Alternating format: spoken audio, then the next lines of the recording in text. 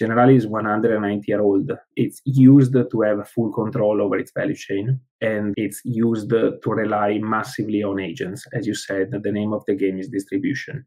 Clearly, this is disruptive. It's a completely different business model. And also for this reason, besides the fact that it's going to be a growth market, we are looking at it with a lot of attention. The reason why I mentioned customers is that recently, 4 years ago, I think, in our previous industrial plan, we decided that we would have a new claim, a new mission, which is being a lifetime partner to our customers. And sometimes in embedded insurance, customers are not going to be ours anymore. But there could be some of my customer that has a need that is better satisfied in a different selling moment and buying the product from somebody else. If I want to be really a lifetime partner to the end customers, I cannot avoid playing also this more intermediated game, of course.